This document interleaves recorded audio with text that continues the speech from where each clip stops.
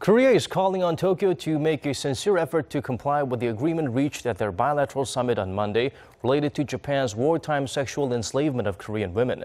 That's because since the summit, Japanese Prime Minister Shinzo Abe has been making a series of puzzling statements that seem to go against the spirit of the talks. For details, we turn to Song Ji-sun. It's hard to say what Abe is really thinking about with regard to this sensitive issue, as his words have kept changing since he returned to Japan on Monday. Now, Seoul is urging Tokyo to show its sincerity in following through with the agreements they reached in their summit talks.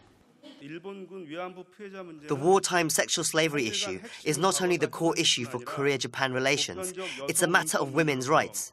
There are only 47 survivors left, with an average age of 89, and no one can argue that the matter needs to be handled with some urgency. We hope Tokyo acts with sincerity, as agreed in the summit talks. That way, it will be beneficial for Japan's future.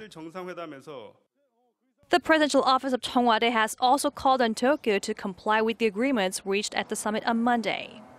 Japanese media outlets have reported that Abe has backtracked on his pledge at the summit to try to resolve the issue at the earliest possible date through another round of high-level talks on the matter.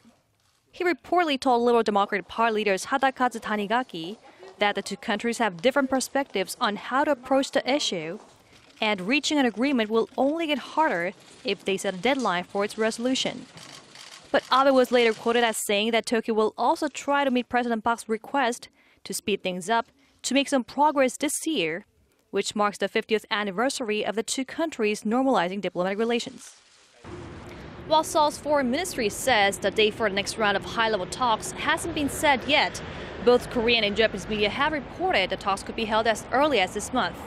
If that happens, it will take place here in Seoul, as the last two were held in Tokyo.